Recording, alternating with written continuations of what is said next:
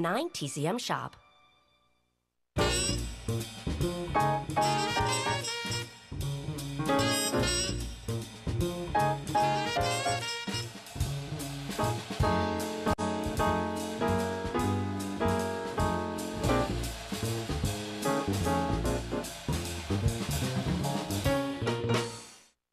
Hello, I'm Jackie Weaver, your guide for this month's TCM Friday Night Spotlight, devoted to the Australian cinema of the 1970s and 80s.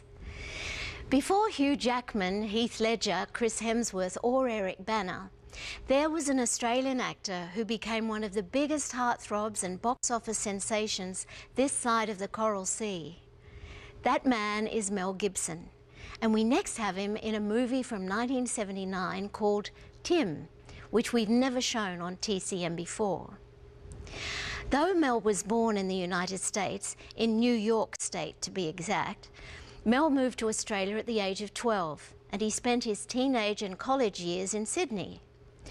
While studying at the University of New South Wales, Mel got the acting bug and began performing in plays at the National Institute of Dramatic Art, a place which has produced some of Australia's finest filmmakers: Geoffrey Rush, Kate Blanchett, Judy Davis, Baz Luhrmann and Catherine Martin among them. Mel's feature film debut came in 1977 with the thriller Summer City, but it was 2 years later that the post-apocalyptic thriller Mad Max and our movie Tim cemented Mel's star status in Australia and led to worldwide fame. Tim is a romantic drama based on the first novel by Australian writer Colin McCulloch, best known today for writing The Thornbirds.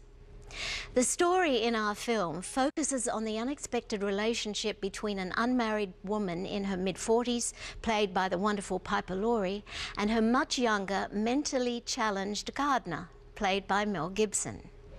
Critics lauded Mel's performance as one of the best of the year, and set in motion a career which has spanned more than 30 years and more than 30 films.